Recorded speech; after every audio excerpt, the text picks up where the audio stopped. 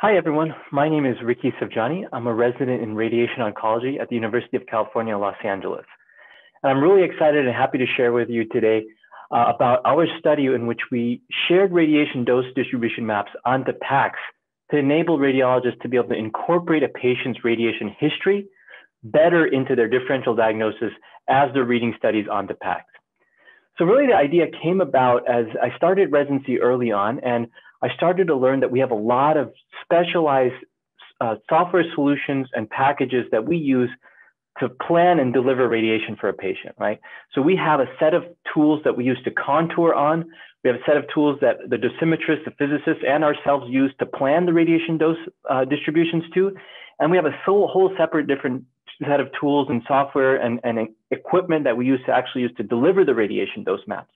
And along the way, each of these pieces of software are creating images, but none of these images really get shared into the medical record or into PACS, and really none of our colleagues can appreciate them unless they come to our department and really have a detailed discussion with us. But that's really a disservice because there are some images that really summarize very succinctly what we did as for the patient in a distinct volumetric 3D view. And that key piece of information, actually the radiation dose distribution map, which tells you at every voxel what was the dose that was planned to be delivered at every voxel for that patient. And we generate this, we talk about it in our chart rounds. We use this as our own way of understanding what we delivered for that patient, but we don't share it with folks unless they come and ask for it. And even then, we often only share 2D snapshots of it. So just a single slice or two that shows where the radiation was delivered. So I started to see this as becoming problematic. So I saw radiologists at our tumor boards who would say, hey, my differential diagnosis includes a potential for a radiation treatment effect, but I'm not certain when radiation was delivered, and I'm certainly not certain where exactly the extent and the boundaries of the dose distribution were. And that requires us to really talk about it, but even in the tumor board setting, there wasn't a quick and rapid way for us to be able to display those radiation dose distribution maps so that our medical oncology colleagues, our surgical oncology colleagues, and our radiology colleagues are all sitting together looking at volumetric dose information. And that became a problem. And that's when I thought we need to do a better job of doing this, because we generate these images. It's just a matter of sharing them. And the solution to this problem actually is not that difficult. It's not a huge technical innovation. It's really a mindset and a workflow change that we had to create to adapt and share these radiation dose distribution maps. And so the solution actually required a couple of things that again, were pretty simple. So first, most radiation oncology departments, including our own, have a series of computers throughout the department that are pulling information from PACS. So we're querying PACS and we're retrieving studies from the hospital PACS system. So these include things like MRs, PET-CT scans, and any other specific diagnostic scans that might have been done outside of our department, in the radiology department. We're retrieving those studies so that we can fuse them to our planning studies, and we can actually generate fusion maps where we can better contour our GTVs, our tumors, our gross tumor volumes that we want to actually deliver radiation to. So we're pulling all this information in. All we need to be able to do is push the information, the data that we generate back onto PACS. And in order to do that, we just have to talk to the IT department inside the hospital that manages PACS and says, hey, please add our DICOM node as a permission so that it can push the information onto PACS. And once that's enabled, we now have the ability to push these information onto PACS, and these images in particular, these DICOM images that show the volumetric dose distribution. And then while we enabled that technological piece, we then needed to enable a workflow that responsibly and reproducibly creates these dose distribution maps that are being shared. And in order to do this, we make sure that a patient has completed treatment, that the last fraction has actually been delivered, that radiation dose distribution is finalized, and so we understand that what we're sharing is actually what we plan the radiation to be, and then we share those dose maps, and we share them in a way that it lives inside the same study that we plan the radiation off of, whether that's the CT simulation scan or if it's an MR that we fused it on, for example, for a brain metastases. Then we'll put it as an additional series on top of that study, so it lives all in the same study in PACS. And that way a radiologist can pull up side by side they can have the original unaltered set of MR images. Let's say it's a T1 post-contrast image for a brain tumor, a metastatic brain tumor. And then side by side, they can look at the same underlying volume, but overlaid on top of it is the radiation dose distribution map.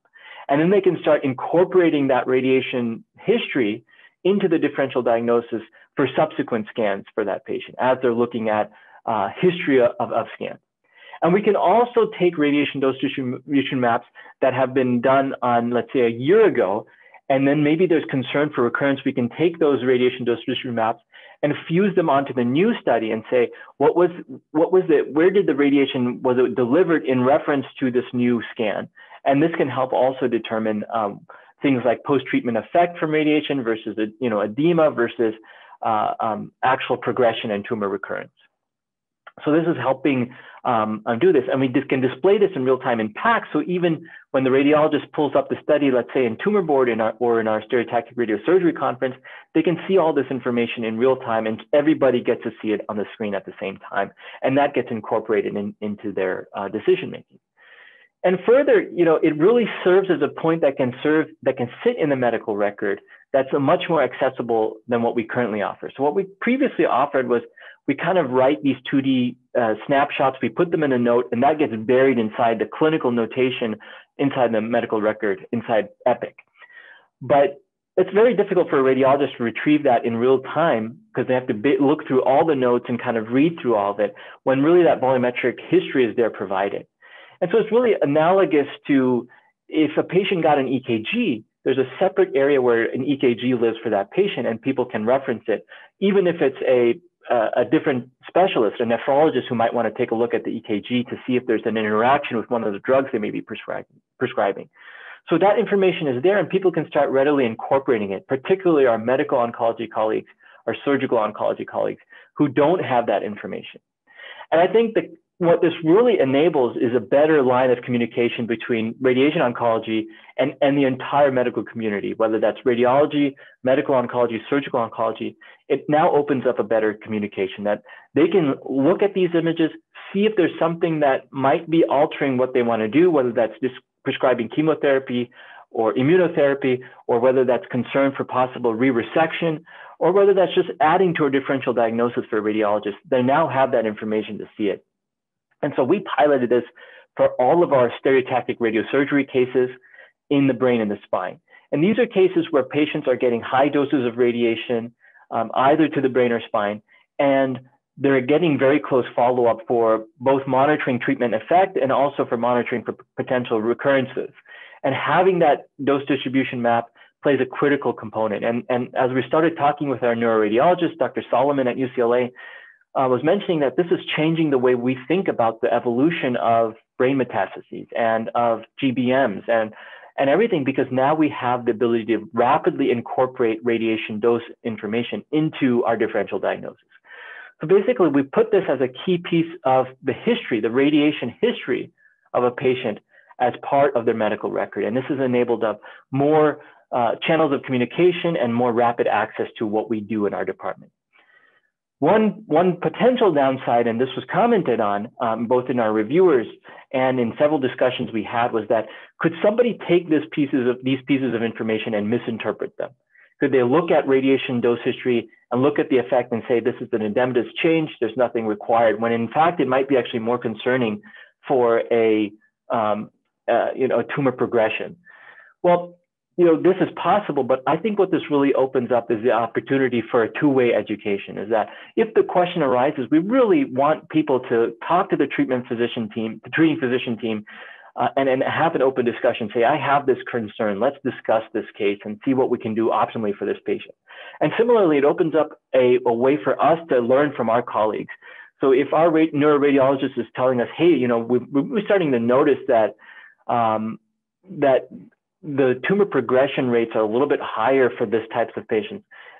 This is something we want to take into account and learn from them, and really have this more open discussion about what's the optimal thing to do for a patient, and really not have patients and physician treatment teams making siloed decisions. And, for example, if somebody looks at an EKG in the chart and they have a question, they'll call up cardiology and have a discussion about that case. And that's a similar thing what we'd want is that as we share these radiation dose distribution maps, if there's a question, please contact us and we're happy to, we may not know the answer, but we can talk through it and think about what's the best optimal care for that patient. And so in that way, this is what our study was all about, was just giving access to what we do, and it can be esoteric, but making it more understandable with that single snapshot of a radiation dose distribution map as a patient's radiation history. So we've done a lot of work to put this together and we've piloted it. We readily made our software MIM, which is a contouring software, be able to do this. So there's a README guide on the paper. Feel free to look through that if you're a radiation oncology department, and it'll walk you through how to set MIM up to do this. But if your department doesn't use MIM or it doesn't use any particular software, we put together a Git page that talks people and radiation oncology departments on how to do this using entirely open source software, things like 3D Slicer and open source DICOM tools that you can just push maps directly into PACS as long as you've enabled that DICOM node to push the PACS.